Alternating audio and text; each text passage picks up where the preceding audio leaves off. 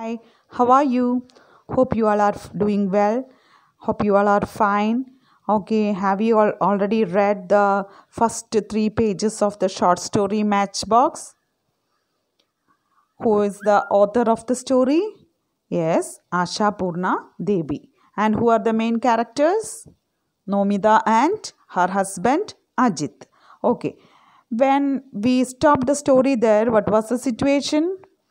Nomida, while she is giving the dirty clothes to the washerman, she notices an envelope which is already opened, and she finds it out that it's already opened and read by her husband Ajit, and it's a letter from her mother. And she is very angry, and she is now picking up a quarrel with Ajit. And Ajit, in the beginning, he took it in a very light manner, but now he is also getting very much angry, and now he is also taking the weapon against Nomida. Okay, let's read the next page of the story. Now he too picks up the poisoned knife. He says, "Is that so? Those who whine day and night and hold out their palm to their son-in-law, they are the high-class people. A dung picker's daughter becomes a queen," and so. So he is using the weapon against Nomida by referring to her poor family, her poor mother. We know that Nomida's mother always writes letter asking for money. We already read it in the previous part of the story. So here Ajit is referring to that point. You from the family who hold out their palms to their son-in-law. You understood that point? Means asking for money from son-in-law. They are the high-class people. He is asking. They are the high-class people. Is this the high-class family to ask money from their son-in-law? A dung picker's daughter becomes a queen. Another point. Dung picker's daughter. Dung pickers. Chanagam varuna kudumbam. Kudumbathile daughter now becomes a queen. Now she is the queen. So this is an abuse that Ajit is making towards or about Nomida. It's a highly poisoned weapon. Here, poisoned knife. Poisoned knife. Almost our tongue is the most poisonous thing to be, which we can attack and ruin another or our enemy. It's severe than any other weapon. So here it's Ajit's poisoned knife means his poisoned or bad tongue that's abusing his wife Nomida. Nomida is also not ready to keep quiet. "Shut up," Nomida yells. "The room's on the third floor. That's a blessing. Otherwise, with that scream, everyone would have come to look." It's fortunate that their room is on the third floor, so nobody in the family now hear their quarrel. "Shut up," Ajit roars out. "What shut up? I will do what I want, what I please. What will you do? Can you do anything?" Now see how the quarrel is moving on. Now Ajit is also roaring out. Ajit roars out. What shut up? Why should I shut up? And what will you do? What will you do? Can you do anything? And so he is asking, what could she do, and could she do anything? Okay. I can't do anything." Almost panting, Nomida pronounces each word clearly. "You want to see if I can do anything?" So here Nomida is also not ready to stop the quarrel. She is also replying in the same coin to Ajit, and she is telling Ajit if wanted to see what she could do. What she could do. "You want to see if I can do anything." And saying this, what happened? And immediately she does something that's astonishing. She grabs Ajit's matchbox that's lying near the cigarettes on the table and fizz. She lights a matchstick and touches it to her sari. So what's Nomida doing? Nomida, she shouts and now she picks up the matchbox that's lying near her cigarettes on the table and she lights the matchbox and touches it on her sari. Instantly it flares up, the very fine anchor of a wealthy wife's sari. And if a matchbox is lit on the sari, we know that it will surely, the flame will run up through the sari. And here the anchor of wealthy wife's sari. Though she is wealthy or though poor, the fire does the same thing. Okay, it burns or it flames the whole. From the end, it started flaming up towards the sari. The very next instant, Ajit, have you gone mad? He says and jumps to her side and grabs the burning patch and slaps it between his hands and puts out the fire. Now Ajit grabs the burning end of the sari and just tries to put the fire out by slapping it between his hands. And to tell the truth now, he is little afraid. He looks fearfully at Nomida's face, sees a fire burning there, bright, blazing red. He doesn't have, so Nomida, while she lights the matchstick on the sari, Ajit is now afraid, a little afraid, and he sees the same fire burning on Nomida's face. What's the fire? What's that fire? Yes, the fire of anger. Nomida's face is also burning red with the fire of anger, and he's also her face is just like that, and he is a bit afraid of while he looks into the face of Nomida. He doesn't have the courage to put out that fire by slapping it between his hands, so he tries to pour water on it. Nomida's husband Ajit successfully put out the fire on the sari. But what about the fire on Nomida's face? What sort of fire is that? Yes, it's the fire of anger. Now, could he put out that fire by slapping? We can put out the fire by slapping also. But could the fire of anger on her face could be stopped by slapping?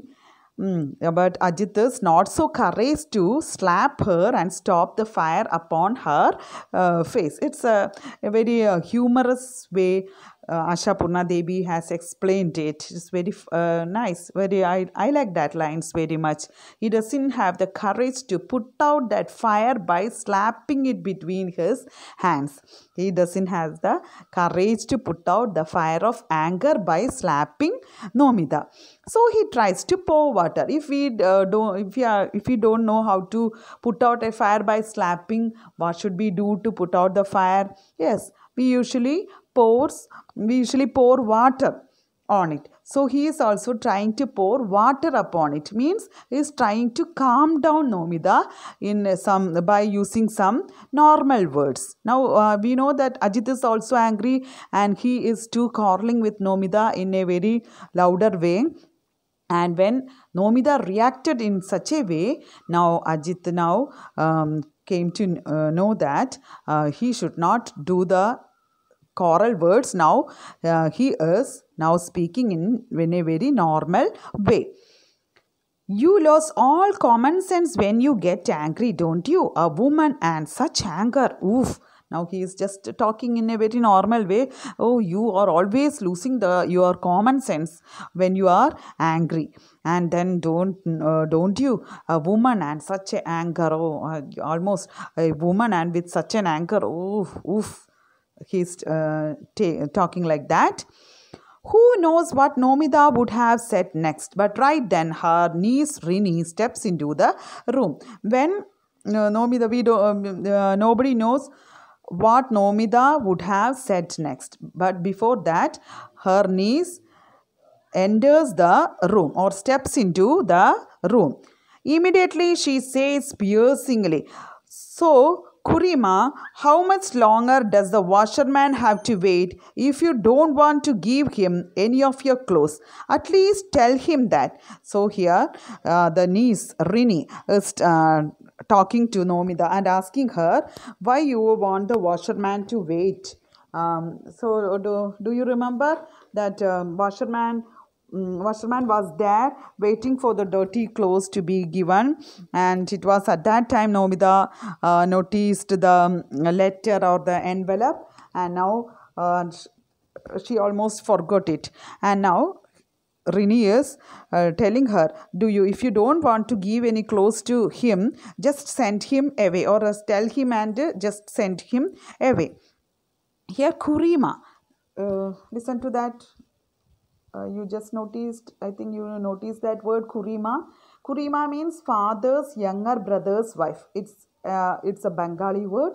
Kurima means father's younger brother's wife. Okay. So next paragraph. For a second or two, Nomida is still perhaps recalling the washerman's face waiting for her downstairs. Then she picks up the dirty clothes and starts sorting them. She says in a calm tone, "Go tell him I'm coming, I'm bringing the clothes." Now, Nomida came back to her normal state, and now she's telling she don't want Rini to know about the fight going on now inside the room.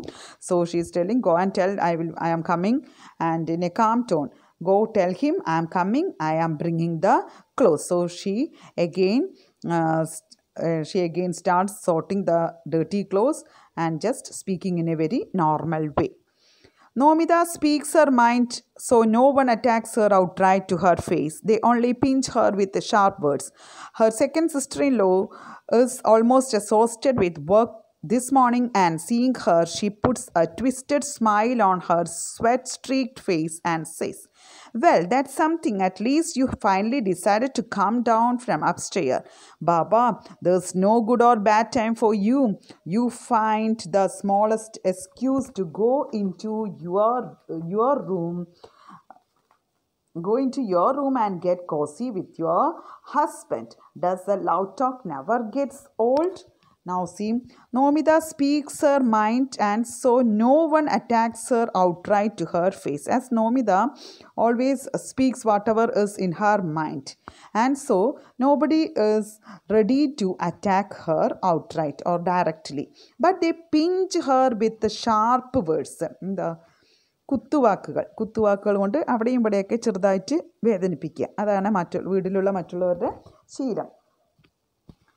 Her second sister-in-law is almost exhausted with work this morning, and seeing her, she puts a twisted smile on her sweat-streaked face and says, so second sister-in-law, almost exhausted. Exhausted means tired with the work this morning, the household work, or in the kitchen and other household work. She is almost tired with the household works, and when she seeing Nomida, she puts a twisted smile, means a fake smile or smile of not the proper smile, just trying to mock Nomida. Smile on her sweat-streaked face. വിയർപ്പ് പൊടിഞ്ഞ മുഖം. Well, that's something. At least you finally decided to come down from upstairs. Oh, you now, at least now you came down from upstairs, from your room. There's no good or bad time for you. You don't have any good time or bad time. You find the smallest excuse to go into your room and get cozy with your husband. So again, the other member is abusing Nomida in such a way, telling the thing that she is not doing any work of the house and just get relaxed in her room or in her bedroom and having loud talks with her husband. So see what sort of insult is there at Nomida going on in that rich family. and get cozy with your husband, get comfort with your husband. Does the love talk never gets old? And asking such a dirty question also. Does the love talk never gets old? Even though if you are getting old, your love talks are never getting old. It's really a prick of words at Nomita. Nomita looks around once to get a sense of the atmosphere, sees the hurly-burly of the morning, sees the forest of people on either side. Her voice must not tremble, so she too smiles a small smile and says in an extremely soft voice, "Oh, it's nothing like that. You should come and peek in some time. Our talk is all angry talk, do you know?" So Nomita just looks around and realizes the atmosphere and sees the hurly-burly or the hurry of the house, morning hurry. In the morning time, in each and every house there is hurly-burly, means hurry, running here and getting ready to go to school or offices or anything like that. Sees a forest of people on either side. There's a forest of people on either side. Her voice must not tremble, so she should not show the real mind outside. Actually, we know that inside her mind she is very sad and she is very angry too, but she should not reveal that to other members of the family. So she is very careful that her voice should not tremble. So she smiles, and such a smile, and with a soft smile she replies to that sister-in-law, "Oh, it's nothing like that. Oh, the matter is not about loud talk. It's just you just come and peek in our room, and then you would come to know that we are just making angry talk, not love talk." Major wife laughs hoo-hoo and says, "Stop it now, wife. Don't cover up the forbidden fish with your pious spinach. We haven't been raised on donkey grass. Why do we need to peek in? What you are showing us right in front of our eyes 24 hours a day." Major wife now laughs hoo-hoo and says, "Stop it, no wife." Here no wife is means fourth oldest brother's wife. Fourth oldest brother's wife. Don't get confused. No need to learn it by heart. Just try to understand as also sister-in-law. Okay. It's also Bengali word, no wife. And major wife is also there. Major wife means second oldest brother's wife. Second oldest brother's wife. So stop it, no wife. Here no wife is Nomita. Don't cover up the forbidden fish with your pious spinach. Spinach means cheera. Forbidden fish. Fish forbidden എന്ന് പറഞ്ഞാൽ അറിയാലോ. Fish ഈ മീനിനെ അല്ലെങ്കിൽ മീനിൻ്റെ നാറ്റത്തെ cover spinach വെച്ചിട്ട് അല്ലെങ്കിൽ ചീര വെച്ച് മീനിനെ ഒളിപ്പിച്ച് വെക്കേണ്ട, കവർ ചെയ്യേണ്ട. Forbidden fish something very bad. ഈ ബാഡ് ആയിട്ടുള്ളതിനെ നല്ലതുകൊണ്ട് കവർ ചെയ്യാൻ ശ്രമിക്കേണ്ട. Why do we need to peak in? That's the sentence that pricked this major wife also. Nomita in the beginning told, "You come and peek in sometime and you will notice that we are not having any loud talk but only angry talk." So here she is getting angry and she is telling, "No need to peek in. You are showing us right in front of our eyes 24 hours. Your behavior itself reveals what's your nature. There's no need for us to peek into your room." That's the thing major wife is telling. Nomita laughs a laugh that can bring an attractive flush to a white face. After laughing that laugh, she says, "Go on, you say the naughtiest things." So Nomita is not ready to have a fight with that major wife, and she's just laughing it the talk away by telling that, "Go on, you say the naughtiest thing. So don't be so naughty." Just like that, she is just throwing away the fact. The busy borrow wife runs. Next one. Borrow wife. Borrow wife means eldest brother's wife. Eldest brother's wife is what is called borrow wife. So we learned many Bengali words also. Kurima, mejo wife, no wife, borrow wife. Don't get confused with these words. No need to learn it by heart. Just try to keep it in your mind. That's all. Okay. So, borrow wife runs up. Have you chopped the vegetable set, or are you just telling stories? And suddenly she stops and starts. What's that? What's this unlucky thing now, wife? How did you burn your anchor that way? So now borrow wife now notices one thing. While she is asking Nomida about the vegetables to be cut, and so she notices the burnt anchal of or burnt sari tip of Nomida. And what's the unlucky thing that you have done to your sari? How did you burn your anchal that way? How that's it's burned? Why or how? Nomida too starts, but only for a moment. The next instant, she folds the anchal back quickly and says, laughing, "Oh, don't remind me. It's exactly what you kept warning me about. I didn't listen, and see what happened. I used my anchal to lift a hot pot of water off the stove, and that did it." So she is just trying to lighten the situation by telling a lie that it just got burned when I tried to lift a hot pot of water. When she tried to lift a hot pot of water, her anchal or her sari was burnt.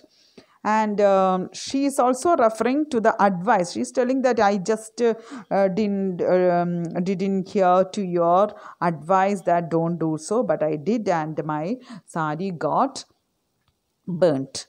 Nomida pulls the basket of potatoes towards herself and sits down to peel potatoes, and in her mind she keeps thinking about how she might be able secretly to send her mother a few rupees. She can't really write to her. "I can't do any more. Don't hope for anything from me." So while Nomida is peeling the potatoes, her thoughts run in such a way that she is thinking how she could send some money to her mother. In the beginning, she decided not to send any money, or she decided to ask her mother not to write any more letters, and I won't be doing anything, etc., etc. But now see how her mind changes. She's now thinking out a way to send some money to her poor mother. And because she knows the fact that her mother has only Nomida as the only relation, and everybody in the village knows that Nomida is married to a rich family, and her husband is a high-minded and large-hearted man. So everyone will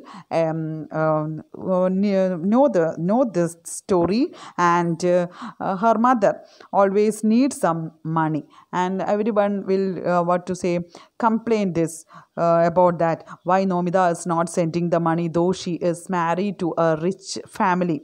So it will be a great insult for her if she is not sending money to her mother. So she is thinking how she could send some rupees to her mother. This is precisely why I compare women to matchboxes. Even when they have the materials within themselves to set off many raging fires, they never flare up and burn away the mask of men's high-mindedness, the large-heartedness. They don't burn away their own colorful shells. So here, our Ashapurna Devi is concluding her short story by telling that's why I compare women to matchboxes, because even though they have the enough materials or enough gunpowder in it to burn everything, it won't. Or just like that, a woman also, even though she is very powerful powerful enough to burn everything inside the house or burn everything or everybody, but she won't. That's the thing. And men knew that, and that's why they are using her carelessly. They never flare up or burn away the mask of men's high mind. They never burn away the fake face of men. They don't burn away their own colorful shells. They won't burn the colorful shells. The matchbox won't burn its colorful shell. It's remaining very safe in the any corner of the house. They won't burn them. The men knew this too. They won't burn. Men knew this too. Men knew the fact that even though woman is very powerful, or his wife or daughter or whoever it is very powerful, they won't burn and harm anybody anybody in the house. Anyone in the house. That's why they leave them scattered so carelessly in the kitchen, in the pantry, in the bedroom, here, there, anywhere. So that's why the matchboxes left carelessly everywhere in the house, either in the kitchen or in the pantry or here and there, very carelessly. Even though we know that it's very powerful to burn the whole house, it won't, because it won't burn by itself. And similarly, woman also, even though she is very powerful, she won't do any harm to her family. Okay. Quite without fear, they put them in their pockets also. We carelessly put the matchbox inside our pockets also, knowing the fact that it's highly explosive, but it won't burn. We are thinking that it won't burn. But what happens when a matchstick is struck on the side of the matchbox? We know how dangerous it will be, but it won't be doing that. So this very nice short story, and it's translated from Bengali by Prasenjit Gupta.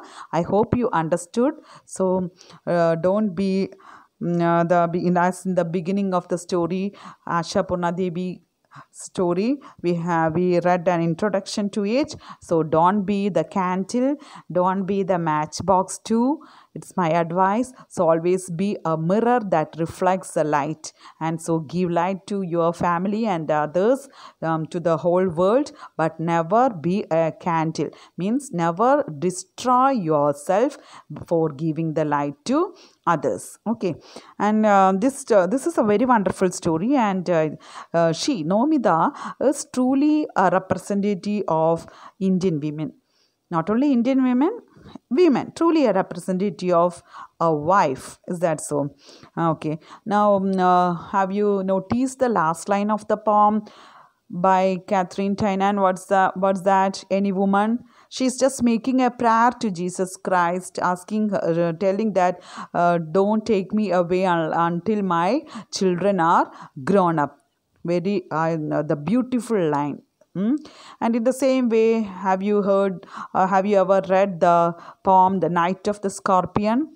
There also we could see a typical mother who is now thanking God. In the last line, she's thanking God for sparing her children and having bitten the scorpion. She's telling that the scorpion bit her and spared the children. So she's thanking for that. Though she spent the whole night in the pain and everything, pain of the scorpion bitten, but her skin is already burned with the paraffin. If you are reading that poem, it's very nice poem to be read, and just try to collect it and read it. But she is thanking God that scorpion spared her children and bit her. So it's a fine poem also. It's also the mother is also representative of a village woman, and this is also a nice story. And just read it and try to comprehend, and we will go through the activities in our next class. Okay, thank you very much. Stay safe, stay at home. Thanks for watching. Keep watching. Thank you.